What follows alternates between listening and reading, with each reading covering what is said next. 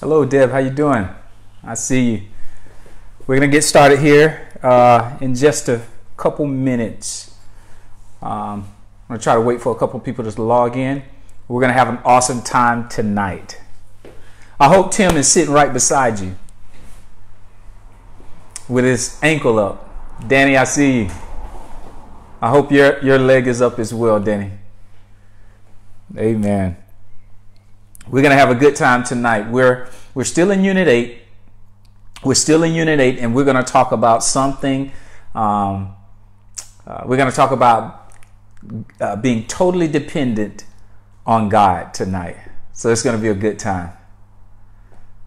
Amen. So we'll give it just a couple more minutes, and well, not even a couple more minutes, maybe another minute or so, and then we're going to pray and just jump right into the Word tonight. And then those who won't see it, they can just pick up the video either on YouTube or see it on Facebook. Kanayo, how you doing? I see you. Amen.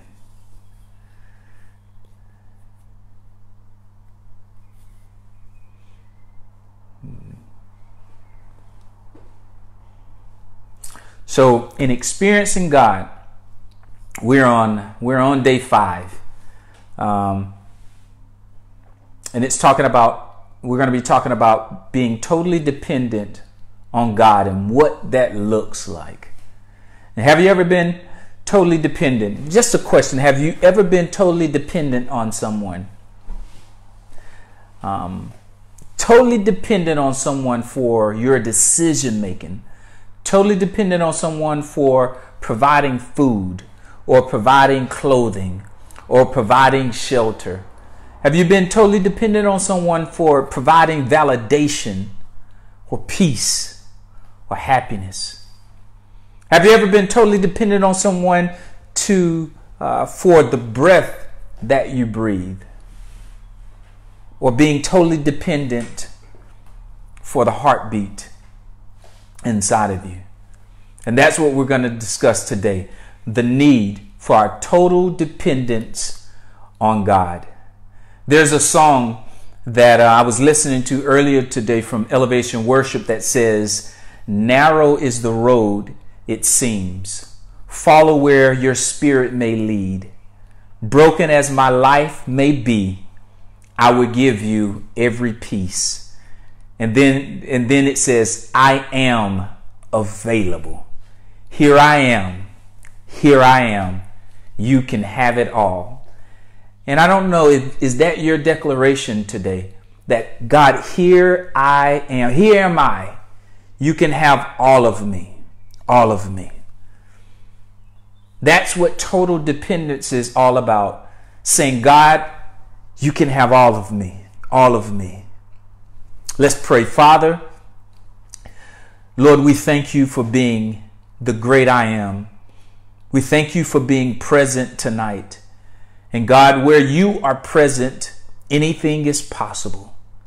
I pray, oh God, that the eyes of our understanding would be enlightened, that we may know the hope of the calling of Christ Jesus. I pray, oh God, that your word tonight would be the answer to prayers that are being prayed. I pray that your word tonight would move each person, oh God, into purpose, into your purpose and into your plan. God, that your word tonight would move us into a greater and a deeper understanding of who you are. Most of all, a deeper relationship, into a deeper relationship with you.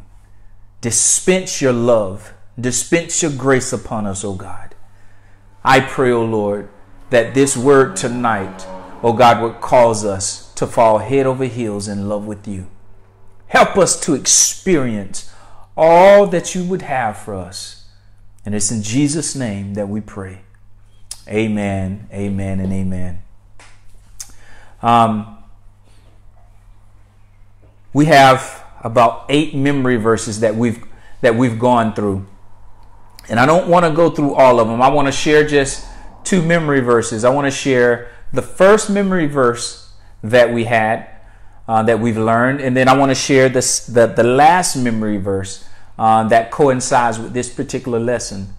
So the first memory verse that we have, that we started with in experiencing God, was John chapter 15, verses 4. And this is such a powerful verse, and we're going to talk about this verse in the lesson. John chapter 15, verse 5, and it says, I am the vine, you are the branches. If you remain in me and I in you, you will bear much fruit. Apart from me, you can do nothing. Apart from me, separated from God, we cannot do anything that's eternally good, that's eternally lasting. And then the verse that coincides with our lesson today is Luke chapter 14, verses 33. And in the NIV, it says this. It says, any of you who do not give up anything, that person, he or she, cannot be my disciple. And then I love the way the Message paraphrase puts it. It says, simply put, if you're not willing to take what's dearest to you, whether plans or people, and kiss it goodbye, you cannot be my disciple. That's a hard word. But God is saying it is so vitally important that you stay connected to the vine. It says, because he says, if your love for me doesn't look like hate in comparison, if it doesn't look like hate to everything else, it says you cannot be my disciple.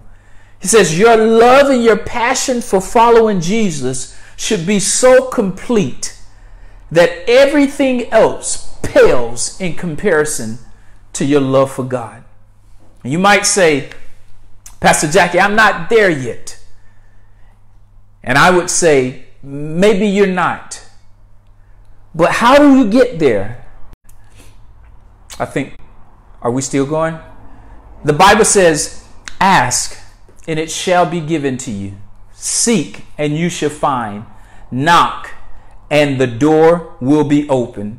And it goes on to say, for everyone who asks shall receive, and the one who seeks shall find, and the one who knocks at the door, that door will be open to him. We're on the sixth reality. There's seven realities of God, and we're on the sixth reality. And that sixth reality pretty much states we as Christians, we must make major adjustments in our life if we're going to join God in what he's doing. And I don't know about you, but I want to join God. I want to be a part of what God is doing.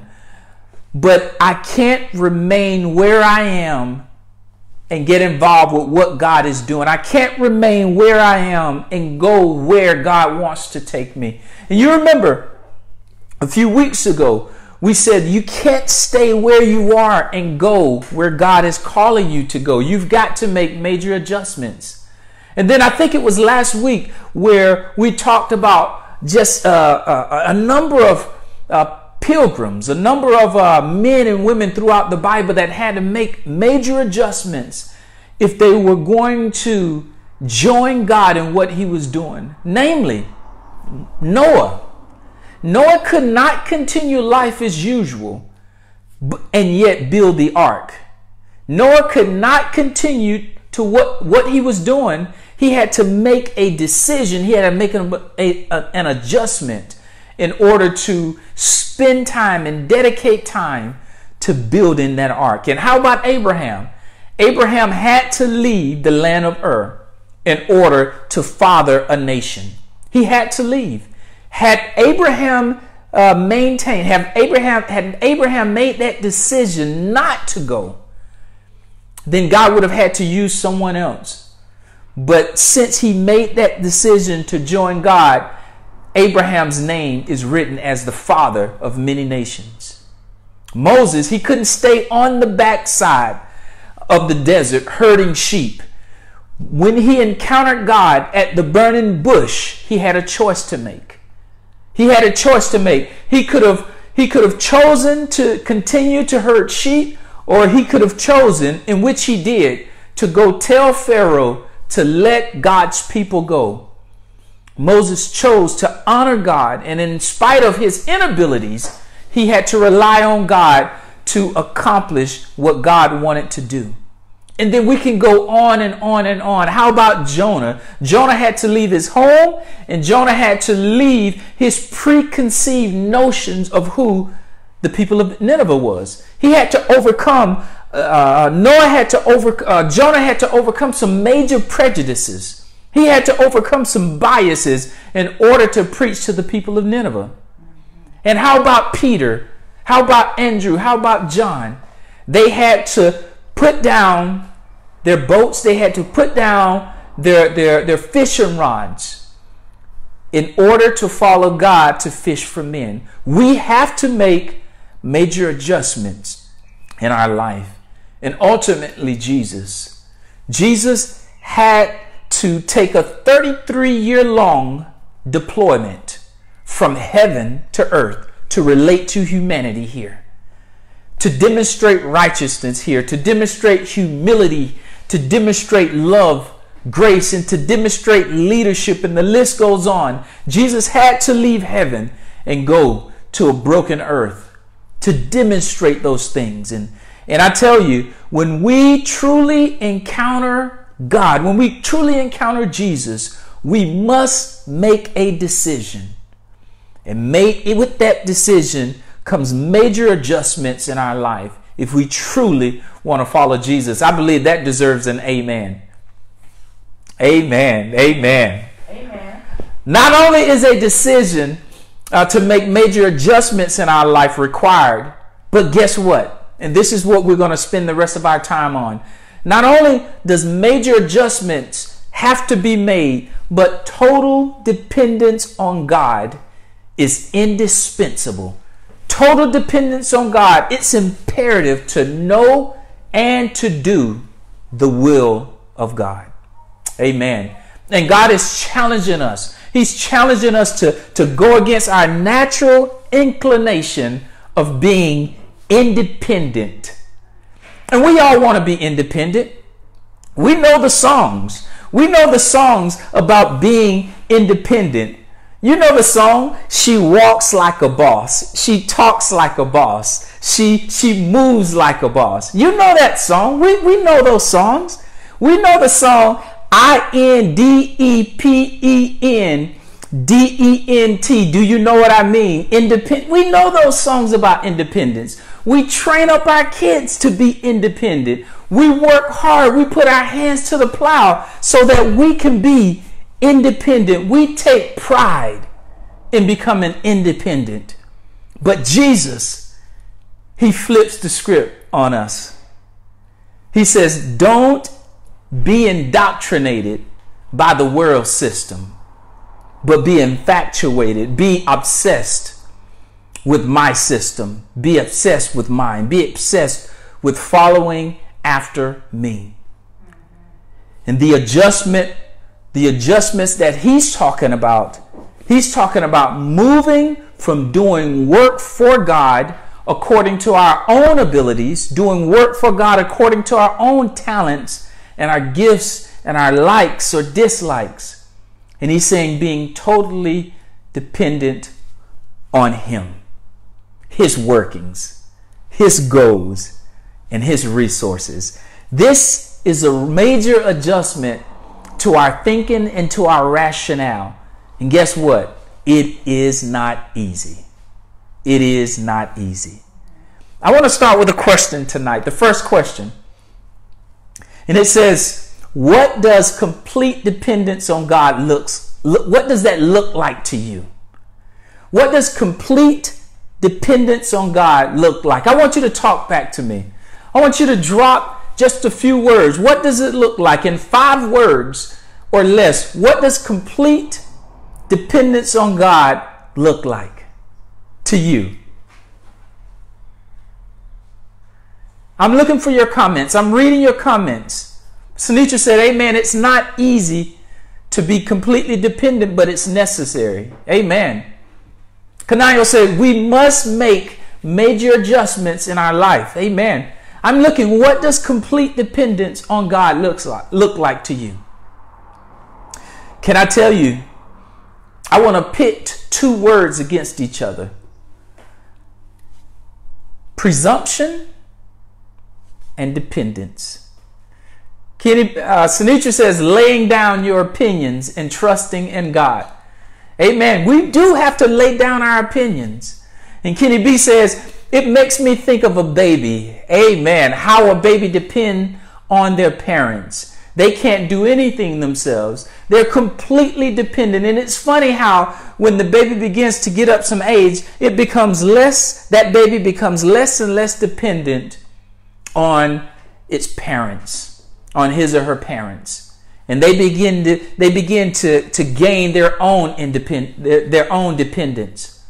And God says, listen, let's not get too grown. Let's not grow up. I need you to be interdependent, first dependent on me, and then connected with others. Amen. Amen. But I want to just talk about this presumption and dependence thing.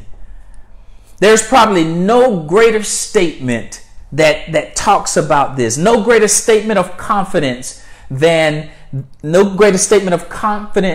confident dependence on God than what Paul states in 2 Timothy chapter 1 verse 12. 2 Timothy chapter 1 verse 12, it says, for I know whom I have believed, and I am persuaded that he is able to keep that which I have committed unto him until the day he returns. Paul says, I am persuaded that what I commit to God, he is able. He is able. He's able. And that's what we have to get in our spirits. That's what we have to hang on to, that what we commit to God, as we commit our life to God, he is able. He is able to sustain it. He is able to take our life and advance our life. He's able. Paul says, I was persuaded. That declaration of dependence, I tell you, it is praiseworthy. Paul enjoyed the absolute certainty that God would take good care of all that he entrusted to him. Do you think like that? Do we think like that? That God, I place my family before you.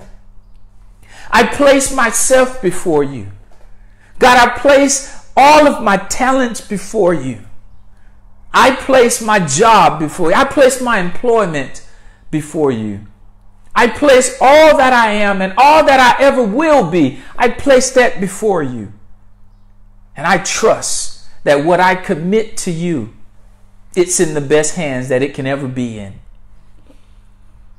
Paul enjoyed this absolute certainty of God. Nevertheless, Paul did not presume upon God's grace, but he prayed over everything and acknowledged God in all of his ways. The difference between dependence and presumption, I think it's a critical lesson for us to learn. Listen, I want to paint this picture of dependence and presumption. You remember the Israelites? They were at the Jordan River.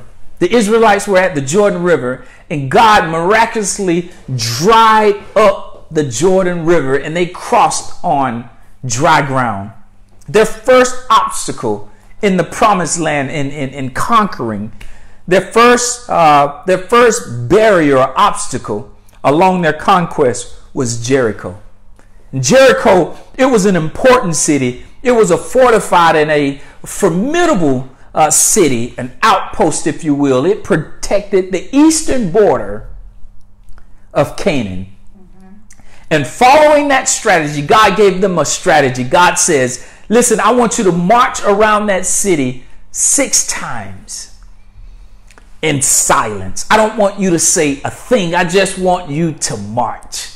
March around that city. I tell you, it was crazy. And in the natural mind, it's like, why would you want me, God, to march around a city? This is a fortified city. There's giants behind that wall. There are warriors behind that wall, but yet you want us to march and make ourselves vulnerable in front of these people. Make ourselves look crazy in front of these people. But God says, listen, I just want you to honor the strategy. So they marched.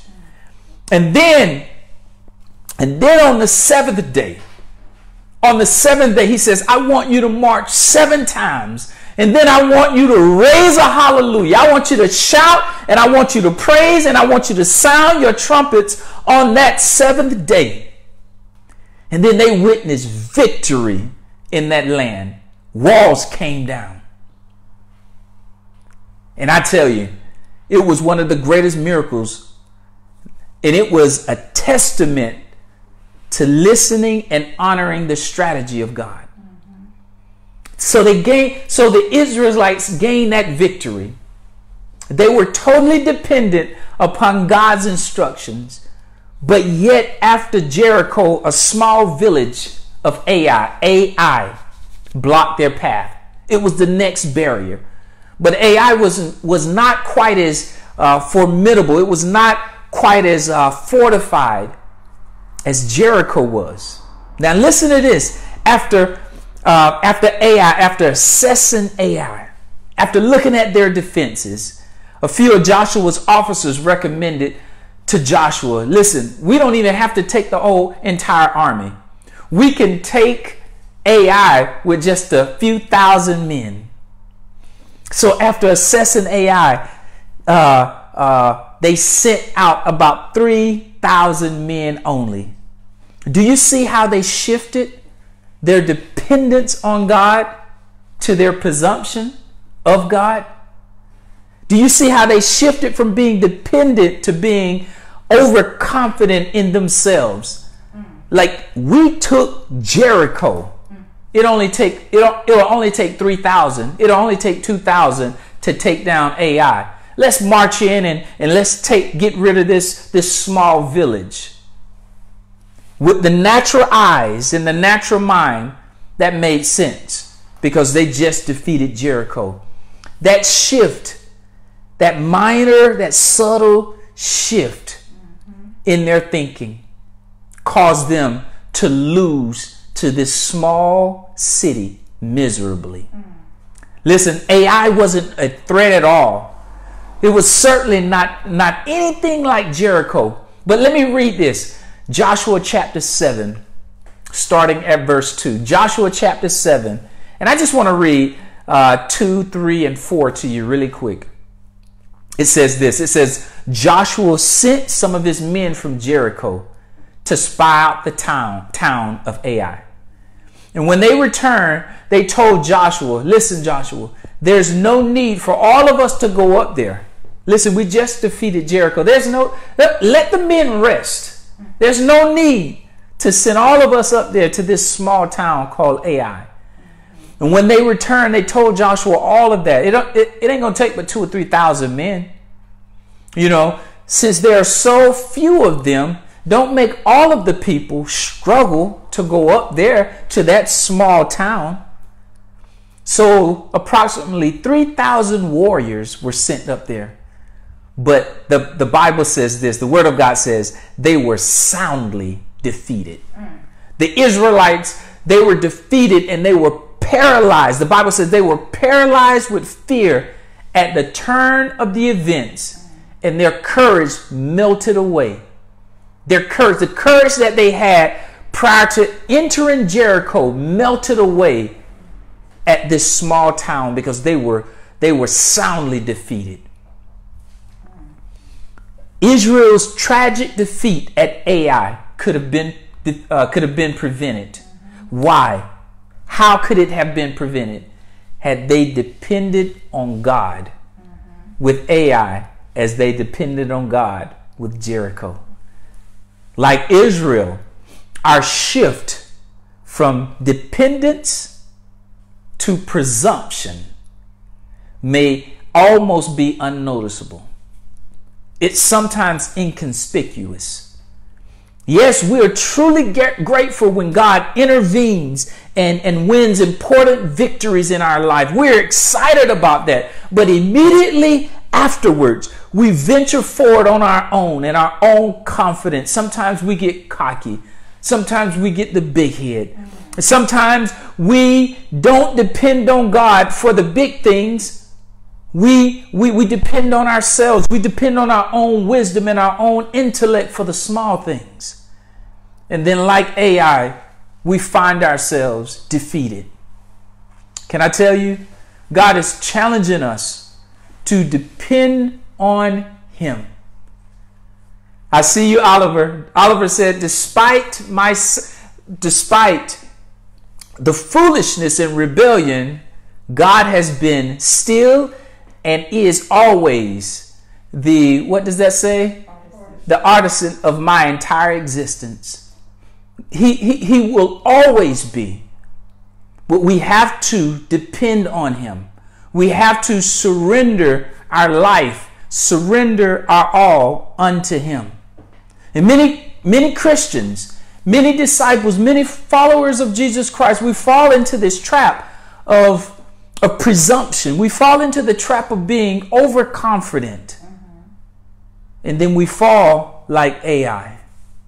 In fact, this was the source of Paul's frustration. He says, the foolish Galatians, he says, the Galatians are foolish, having begun in the Spirit, are you now made perfect by the flesh?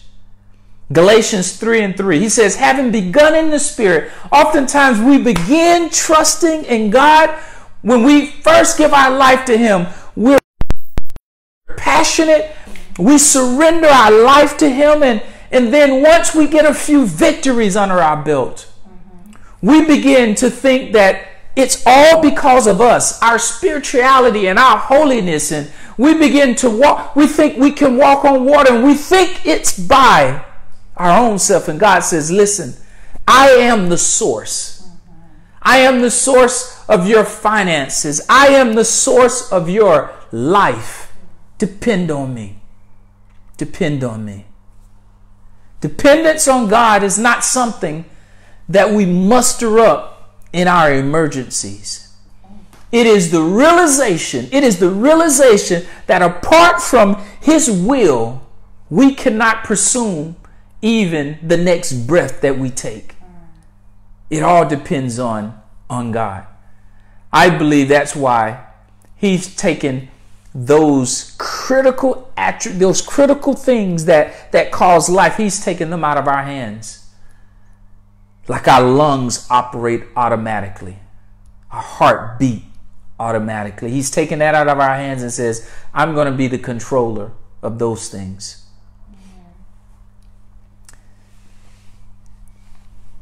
We've got to move away from presumption to total dependence on Him. Remember the statements we made last week. Some of the statements we made last week, it says, you cannot stay where you are and go with God. We cannot remain where we are and go with Him. You cannot continue to do the things your way. We cannot continue to do things our way and expect to accomplish all God has for us. That was the first one. The second one says, obedience is costly to you. And it's costly to those around you. Your obedience is costly, number one, to you.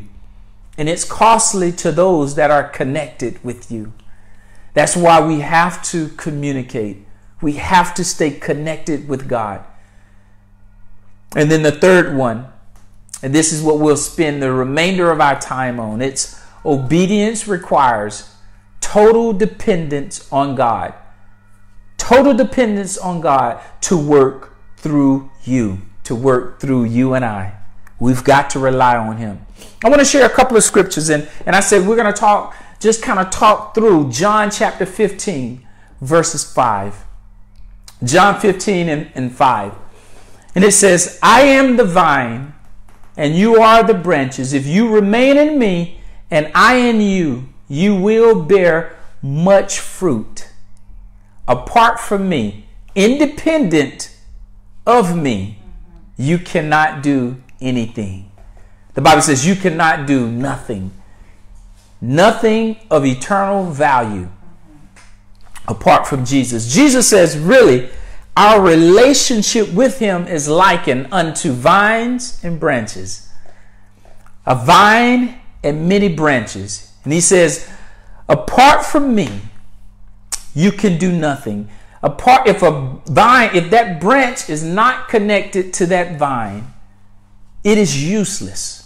It falls to the ground, and its only use is to heat up a fire or to throw on a fire, or to use in your barbecue. So first of all, number one, it says, I am. I am. God says, I am. He's the great I am. For you, he says, I am the vine. I am the vine. I am the source of life. I am the life that life runs through me into you. The vine, if you think about the vine or the trunk of the tree and the branches, the water, the nutrients, all of that runs through the vine and to the branches. And if you separate yourself from me, because I'm not going to separate myself from you, I'll never leave you. The Bible says, I never leave you, nor will I forsake you. I am Emmanuel. I'm right there beside you. It says, I am your source. I am your vitality. Number two, from that verse, you need to understand that you are vital to God. And you are vital to God's plan to produce what? Fruit in the earth. You are vital. I am vital. Never let anyone tell you that you're not important to God, because you are. You are important to him. You need to understand that you are vital to God's plan in the earth. God says that it is important for you to remain in him, because you are important too. Yes, the vine is very important, but if there are no branches, then there's no fruit. So God produces fruit through us. Yes, he can do it all. He can be the vine and he can produce everything, but God, he's interested in a relationship with you and I. He's interested in producing through you the fruit needed on the earth. You are important. Without the branches, there will be no fruit. And if he cut all the branches from the tree, if all the branches is cut from the vine, fruit cannot grow. He needs you for that fruit. And he wants you. So that's why he says, abide in me, remain in me, as the branch cannot bear fruit of itself, except it abides in him. The branches are utterly dependent on the vine for its source of nutrients. The branches are utterly, can you see that picture? The branches connected to the vine, it's life, but when it's disconnected from the power source, it's disconnected from the nutrients. And God is saying, you are my branches. Please stay connected to me, because when you produce fruit, you produce fruit for others. That's right. He says, I am the life, and through me you have life, and through you others will have life. That's how it works. We're interdependent on each other. First God, and we're interdependent on one another. It says some plant, some water, but God gives the increase. Amen. Amen. All spiritual fruitfulness can be credited to a mutual relationship with Christ and his disciples. This connection is essential. This connection is vital. And ultimately, without Christ, there is no spiritual life or hope of eternal reward. And that's found in John chapter 14, verses 6. We have to stay connected with Jesus. I want to pose another question to you. What does your abiding in Christ look like? What does your attachment to Jesus, what does it look like? What does you being a branch connected to the vine, what does that look like? What does it look like? Another verse that displays the importance of our connection with him, that displays the importance of our total dependence on him, is from Isaiah chapter 41 verse 10. Isaiah chapter 41 verse 10. And it says this: do not fear. Do not fear, for I am with you. Do not be dismayed, for I am your God. I will strengthen you and I will help you. I will uphold you with my righteous right hand. And man, as I begin to just kind of study that out, I have this application. It's a application for studying. Got tons and tons of commentaries in it and all kinds of resources. It's called Logos. And as I begin to study this particular scripture, it just kind of stood out. It says, there's so many do not fears in the Bible. A variety of do not fears in the Bible. As a matter of fact, do not fear, out of the do nots, it's one of the most repeated in the Bible. Do not fear. God did not intend for his people to be preoccupied with anxiety. God did not, yes, Logos. God did not fear for his people to be preoccupied with worry, with anxiety, with apprehension, with fear. He did not intend for those things to paralyze us. But guess what? They do. They do. He said, yea, though I walk through the valley of the shadow of death, I will fear no evil. Why? For he is with me. Yes. He is right there beside me. The Bible isn't saying that there's nothing scary, so don't be afraid. Let's just keep it real. Life is scary sometimes. That's right. There's some, can I just be real honest with you? If I see someone puke, if I see someone throw up, that scares me. I don't want to be around that. Can I just be honest? I'm going to find someone to help that person that's throwing up. I'm not going to leave you by yourself. I'm going to find someone to help you. No. God is like, please, you don't have to fear. I want you to look at your fear and walk through your fear, because oftentimes my purpose is on the other side of what you're afraid of. That's right. And he says, you don't have to be. If you connect with me, I want you to walk through that fear. He says, I prepared a table before you in the presence of your enemies. I tell you, God is right there. He says, I've got you. All you've got to do is keep putting one foot in front of the other. He says, every time God says, do not be afraid, he gives a reason that you shouldn't be. Come on. It's followed by actions that God will. It's followed by actions that God says, listen, do not be afraid, because. Do not be afraid. Stand firm and you will see your deliverance. He says, I will bring that to you today.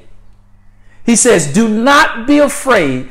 Why? Because the Lord your God himself will fight for you. He says, I won't send an angel. I won't send another person. He says, I myself will fight for you. That's why you don't have to be afraid. He goes on to say, do not be afraid. I already have given you, I've already given the land into your hands. This is what he was telling Joshua. He says, listen, there's some things from the natural eye that strike fear in our heart. But he says, I want you to begin to look from your spiritual eyes. I want you to begin to walk by faith and not by sight. I want you to look what scares you in the face and say, my God is bigger. My God has my back. My God, the Holy Spirit is inside of me. That's do the work and the will of God. So I'm marching through the thing that looked scary to me. God says, do not be afraid. And we can continue to examine and dissect the scriptures that substantiate our need to be connected with him. As we're connected, he gives us courage and he gives us boldness. He says, I am God, and there is none like me. My purpose will stand, and I will do all that I please. That's coming out of Isaiah chapter 46, verse 9. He says, I am God, and there's none beside me. There's none like me.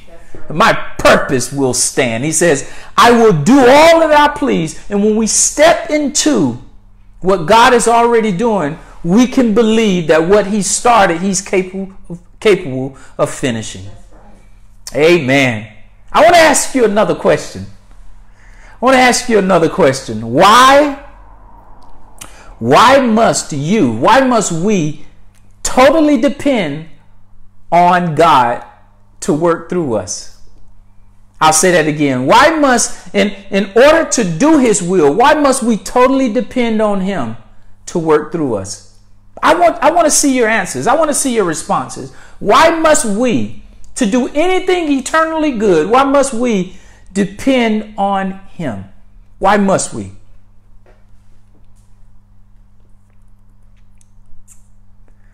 So if we were in a room and I could see you, I might say, hey, Jamil, what are your thoughts on that? I may put you on the spot, but I can't put you on the spot right now. So I'm just hoping that you would connect and that you would respond, drop your comments in. Sunitra said, because of this old flesh. Absolutely. There's a war. There's a war between our flesh and our spirit man. Who will win? There's an old saying. Whoever you feed the most grows the most. So if I feed my flesh is going to overpower my spirit. But if I begin to feed my spirit man is going to rise up and say, flesh, be still. In Jesus' name. Christine says our flesh is not capable. Absolutely. Our flesh will fail us every time. So we must depend on God.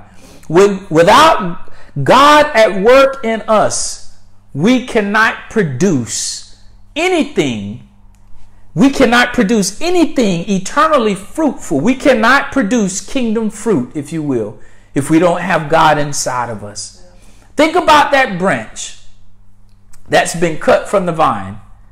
It dries up and it becomes firewood. Amen. It becomes firewood. It's burnt up. Kenny B says there is no good in us anyway. We must depend on the goodness of God. We have to depend on his righteousness. Absolutely. He says, the Bible tells us our heart is a deceitful wickedness. Who can know it?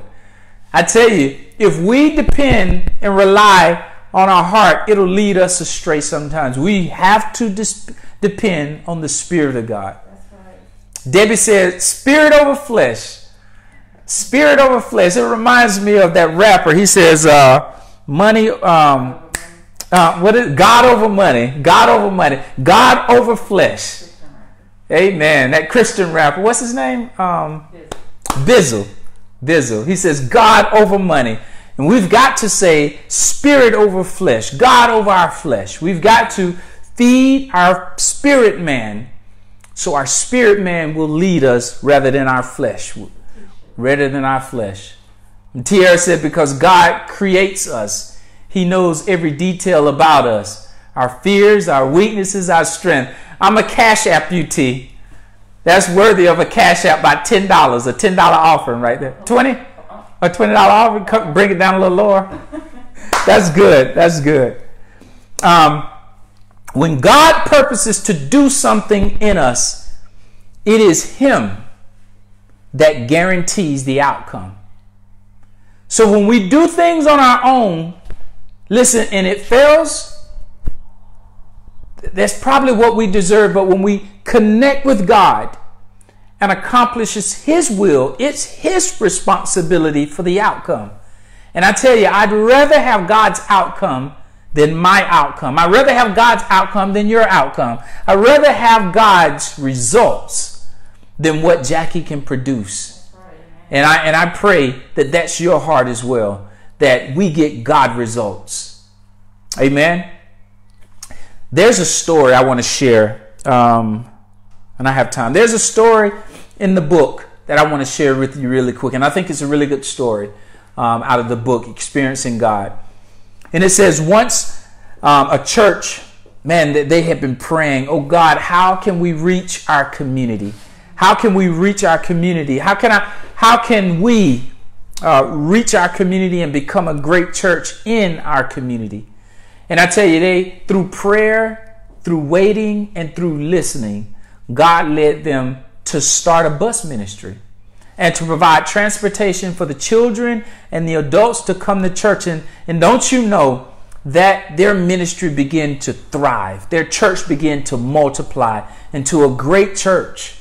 And I tell you, this church, they were flattered when people all over the country began to ask, what are you doing to grow so rapidly? I tell you, they prayed, they waited, and then they had the courage to go out and just begin to purchase buses so that they can reach their neighborhood, reach their community. They even wrote a book on how to build churches through a bus ministry. Wow. So thousands of churches begin to buy buses to reach their community. Thousands of churches, they begin to use this same methodology to grow their church. What do you think happened? What do you think happened to those other churches? Later on, many of the same churches that purchased buses, they said, this didn't work for us. And they began to sell those buses. Guess what? It never works. He works.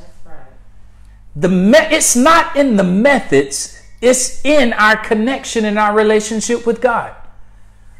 It never works. He works. The method isn't what accomplishes the will of God. The key to accomplishing God's purposes is his connection, your connection with him. The key is your relationship with a person, and that's the person of Jesus. When we want to know what God wants for us to reach our city, to reach our community, we can't go out and start asking everyone else. We have to ask him. We have to connect with him because he gives us the answer. It's his church. It's his plan. It's his purpose. And if we want to know his plan and his purpose, we've got to connect with him. We've got to connect with him. When he tells you, don't be surprised if you don't find any other churches. The story says, don't be surprised if you don't find any other churches doing it the same way. Because he didn't call us. He didn't call City Mission. He didn't call you. I don't know what church you're attending, but he didn't call us to do everything everybody else is doing. He created us uniquely, and he designed us uniquely to impact this community and to impact this city. And if he decides to extend this ministry further, it's not going to be because of Jackie. It's not going to be because of anyone else. It's going to be because of him and us hearing him and responding to him. And I would say that to you, that if you want to do anything significant, don't go beating down another pastor's door. And don't get on the phone with the psychic hotline. We've got to get on our knees and begin to ask, seek, and knock. And he says, as you ask, he's going to answer. As you seek, you'll find. And he says, as you knock on that door, he's going to swing it wide open, and he says, welcome in. Welcome in. Let's have a conversation. Amen. And number one, let me do more talking than you do. That's right. Because my voice is more important than your voice. And I want to speak to you in a way that you would only know it's me. He says, my sheep, they hear my voice and they follow me. God, to hear your voice. Give City Mission ears to hear your voice as you begin to speak to us. And I pray, oh God, that you would give your people, your Christians, your disciples, give us an ear to hear you. I pray, oh Lord, that you would shut the noise out to every wolf that may attempt to speak to us. Every voice of the enemy that may try to sidetrack us. I pray, oh Lord, that you would tune our ears to your frequency, to the frequency of your voice. Yes, and as we begin to move in the direction of your voice, I pray, oh Lord, that you'll continue to show up and show out. That's right. He says, if God wants you to know him, you can't follow someone else's plan. You've got to follow God's plan. You lead the relationship with God. And if we lead the relationship with God and go after methods or programs, he likens that into spiritual adultery. Because he's a jealous God. And he wants all of you. He wants all of me. He wants all of City Mission. He wants all of us. Third question. And I know we've got 10 more minutes, 9 more minutes. Where do you usually go to find out how to accomplish God's purpose for your life? Where do you typically go? Do you typically run to the pastor? He or she is a good source. Do you typically run to mom or dad? They potentially could be a good source. Do you turn on the TV and do you turn to, many of the pastors, the mega churches? Do you turn and do you try to listen for a word from them? Where do you turn to find God's purpose for you? To find God's purpose for your family? Where do you turn? Can I suggest one thing to you? Let's turn to the Word of God. And let the Word of God lead us into a conversation with God. And as we fall on our knees, let's fall on our knees over an open Bible and begin to pray God's Word. Yes, that's right, Debbie. On my knees and in His Word. Let's fall on our knees over an open Bible. This is what I'm challenging you. I'm challenging myself. Let's begin on our knees. While running to the pastor is an option, the first option is running to God. Falling on our knees over an open Bible and begin to cry out, God, your word says you are the word. You are the word. And as I open your word, I am inviting myself into a relationship with you because you said you are the living word. The word of God carries the same authority today as it did when the word of God was spoken. So we begin to open the word of God. We are encountering God. That's how powerful the word is. But all too often we'd rather read this book and that book and listen to this sermon or this sermon or this. And I'm not saying those things are wrong, but I'm saying to root and ground yourself. It's in God's word first and foremost. That's where we draw our strength and our encouragement. Because all too often we can be led astray. The word of God even says in the last days, even the elect would be led astray. There's so many false voices out there today. You need to know what's truth. And the only way we're going to be able to decipher between false and true is if we understand the word for ourselves. We've got to get back into the Word of God. And we got to begin to just open the pages. And I'm not challenging you to read the entire Bible in one day or 1 month or one year for that matter. I'm saying start today.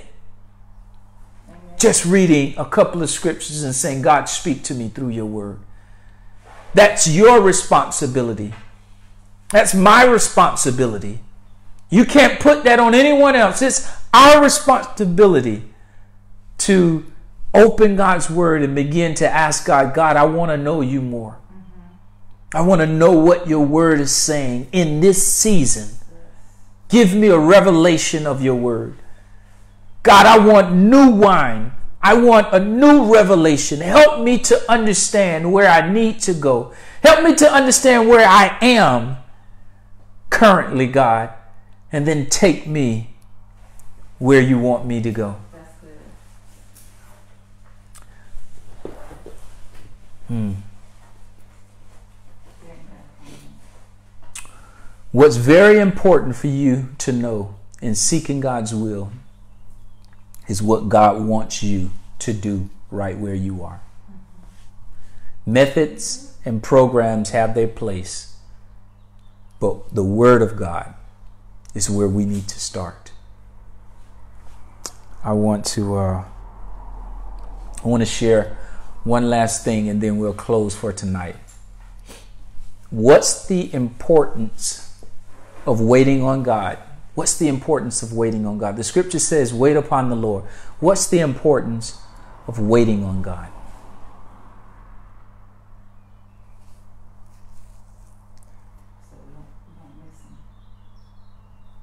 Tanisha says, so that we will not miss God. I think oftentimes we can get ahead of God. We can run out ahead of God. We can be walking in step with God and get overconfident, or we can get presumptuous, if you will. And we can launch out before God says go. Or we can wait and get behind God. What we want to do is be in the heartbeat, be in the footsteps of God. The Bible tells us in Isaiah chapter 40, verses 31, it says, they that wait upon the Lord shall renew their strength.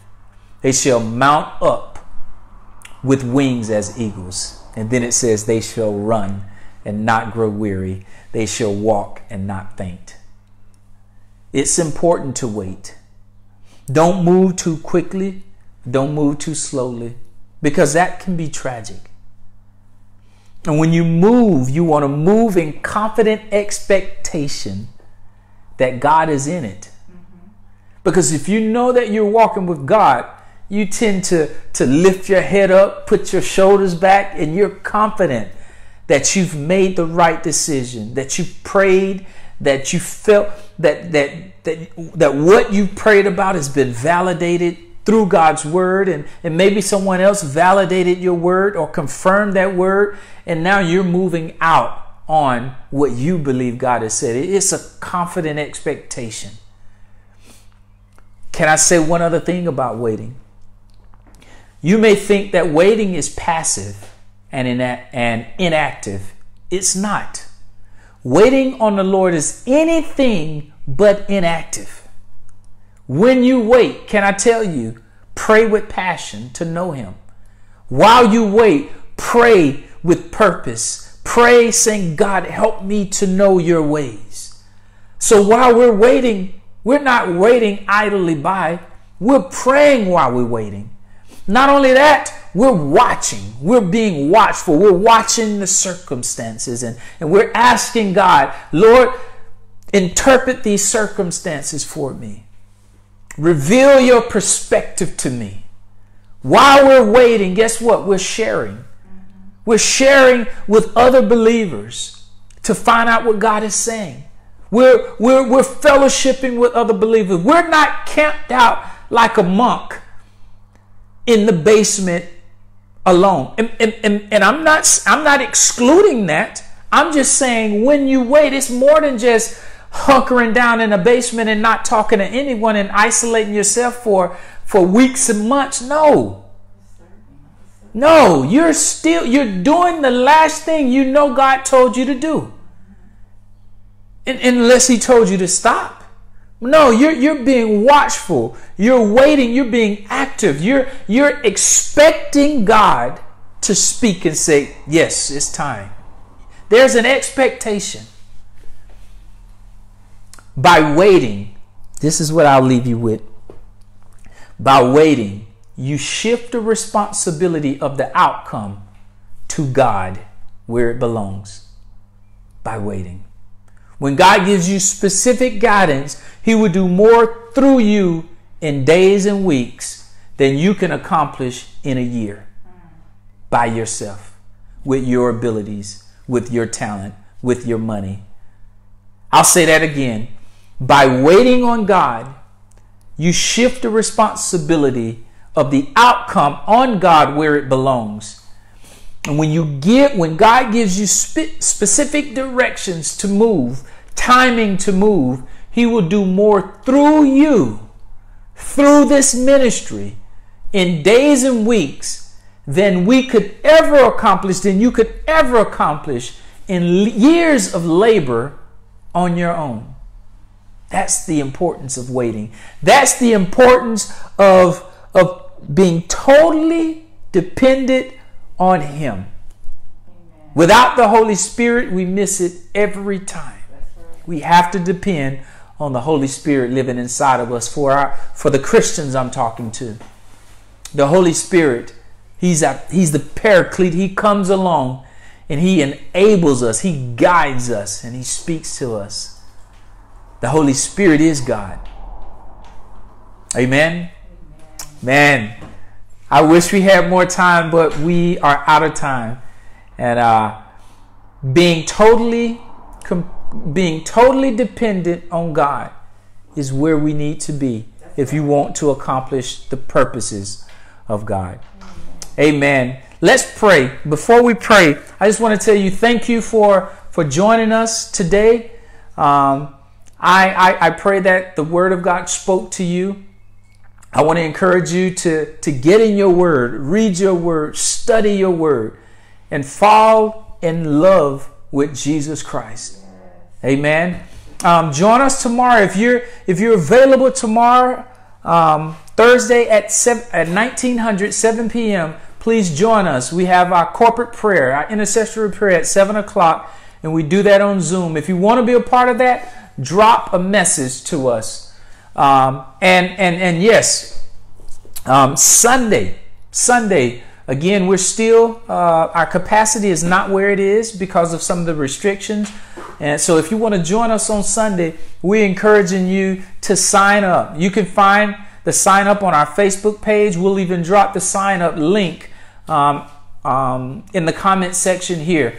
But we're encouraging you to sign up, and we're going to have a fantastic time in the Lord.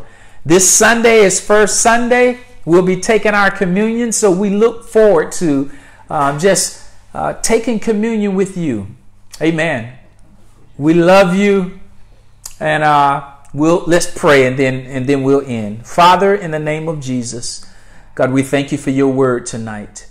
God, we thank you for every person who tuned in. I pray, oh Lord, that they heard your voice. Although they saw Jackie's face, I pray, oh Lord, that it was your voice that they heard. I pray, oh Lord, that your voice set each and every person on assignment. I pray, oh Lord, that throughout this week, we would meditate on your word, and God, we would experience all that you have to offer. We love you. And it's in Jesus' name that we pray. Amen. Until next time, God bless you. We'll see you either Thursday or we'll see you Sunday. Amen.